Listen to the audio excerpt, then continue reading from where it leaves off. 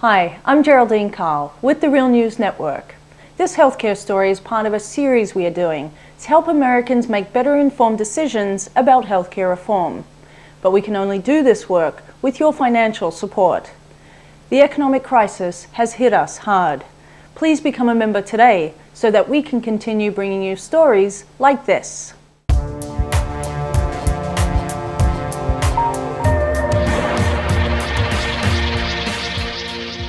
The Obama administration is facing forceful opposition to their public component of healthcare reform. The Republican Congress and an increasing number of industry representatives are speaking out against a government-run option that would compete with private insurance. The AMA strongly opposes a public health insurance plan operated by the federal government with a pay schedule that's based on Medicare. We have serious concerns about the creation of a government-run public health insurance plan and the corrosive consequences it would have on the private health insurance market. On Monday, President Obama spoke at the American Medical Association. The AMA, a powerful lobbying group, represents approximately 15% of all practicing physicians. I believe one of these options needs to be a public option that will give people a broader range of choices and inject competition into the healthcare market. Let me also address an illegitimate concern that's being put forward by those who are claiming that a public option is somehow a Trojan horse for a single-payer system. Now, I'll be honest. There are countries where a single-payer system works pretty well. But I believe that it's important for our reform efforts to build on our traditions here in the United States. A total of 13 single-payer proponents have been arrested during the Baucus Finance Committee hearings for demanding to include an advocate of the plan in the discussion. One of them, Dr. Margaret Flowers, has been finally invited to testify before Senator Kennedy's Health Committee. For decades, reliance on the market and efforts to patch together a system using a public and private mix has failed to guarantee quality health care to all Americans. The market is the wrong model. Healthcare is not a commodity. It is a human right. Earlier, Senator Sanders said the Finance Committee would not be open to a single-payer plan. Is Senator Baucus open to your ideas? He's not. To a single-payer idea? No, not in a million years. With the mounting pressure and tight deadlines, the Congress is put in a difficult position. The costs of investing in these things and getting this right and bending that curve are not cheap. But my fear is that we'll end up so bogged down in all of this that we end up doing nothing once again. And I wanted to raise, if there's anyone here who thinks that doing nothing is a better alternative than trying to come up with something here that would allow us to bend that curve. The Real News spoke to Dr. Flowers shortly after the hearing. It's better to pass nothing than to pass the wrong thing. And I wish that single-payer advocates could jump behind the public option and that we could believe that it would turn into a single-payer system, which is what they say. But the evidence doesn't point to that. The evidence points to the opposite, in that what we've seen with Medicare is that the private insurance will continue to cherry-pick and take the healthiest patients, continue to restrict and deny care, and the public insurance will bear the most of the burden of paying for the people who need health care. And not just that, but it doesn't solve the fundamental problems that we have in this country with dealing with so many different insurers. It just adds one more insurance to the mix. It's going to be too expensive. The connector, that's exchange that they want to create, will add cost. Their efforts to regulate private insurance is going to add cost. Healthcare providers are still going to have to deal with a whole maze of different plans, and patients are still going to have to deal with that, and the whole billing adds a lot of cost. So if it was a solution that we could believe in, sure, we would jump behind it, but there's no evidence to show that that will be the case. This idea that they thought that they could actually craft a bipartisan bill that was going to meet the president's goals was very much of a long shot. And if you watch the hearing today, you hear that the moneyed interests are very entrenched. The insurance companies are very set on individual mandates. The employers, the business side, really doesn't like employer mandates.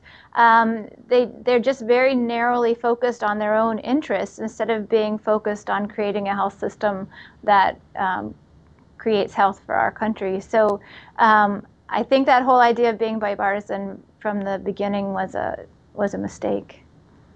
I mean, we have the opportunity right now. We have a Democratic president, a Democratic Congress. We should be able to craft legislation that serves our people. The study that was done by Fairness and Accuracy in Reporting showed that there has been a blackout of single payer. So a lot of people around the country still aren't aware of what it is. The more that people understand what it is that we're talking about creating a health system like there are in all of the other industrialized nations so that every person in this country can get the health care that they need, I think more and more people will support it, will come to understand it. And the benefits are just huge. I mean, we have enough money right now in this country to provide care to everybody if we stop wasting it on the health insurance bureaucracy and profit and the pharmaceutical bureaucracy and profit. And it helps businesses by taking the burden of paying health insurance premiums off of businesses so that they can hire people and innovate and do the things they need to do. And the American public has just been very misinformed for decades about this, and so we're going to do whatever we can to educate them. To promote public awareness, Healthcare Now, PNHP, CNA and other groups held dozens of rallies and talks across the United States. One nation, one plan. Can we do it? Yes, we can. Going to a clinic is a nightmare. You become a prisoner inside the clinic. Now, when you have one system, one insurance company, which is one single payer system, we have more control over these kinds of things. And you should know that you have 85,000 organized voices behind you and with you on this issue. I'm very proud to say also that we are on the verge of something historical in our country. We are uniting all the nurses' unions in this country. Within months, we will be 150,000 strong, and our national policy as a new national union will be single-payer health care for all, Medi-Cal for all. Everybody in, nobody out. Humanity cannot afford to continue private coverage for people. This is the civil rights movement of our generation, and for-profit industry has no place in a just healthcare system. We're coming up against one of the strongest industries in our country, which is the health industry. They have, so many billions of dollars. So the only way that we're going to counteract or have our voice heard or be able to make any progress is to treat this like a civil rights movement. So we need more street action. We need more people coming out and rallying for single payer, more people putting pressure on their lawmakers, and possibly more doctors being arrested. Hi again, I'm Geraldine Carl with the Real News Network. Over the next few months, we plan to investigate, report and debate the different proposals for American healthcare reform. We will continue our series, Americans Talk to Canadians About Healthcare, and we will broaden that to include reports on the experience with healthcare models in Europe and in other countries. We will be holding town hall debates where people can discuss what kind of reforms will create the best healthcare system for Americans. We'll do all of this without corporate or government funding. This kind of independent programming is only possible if you become a member of the Real News Network with a tax-deductible donation today. The economic crisis has made things difficult for us, as it has for many others.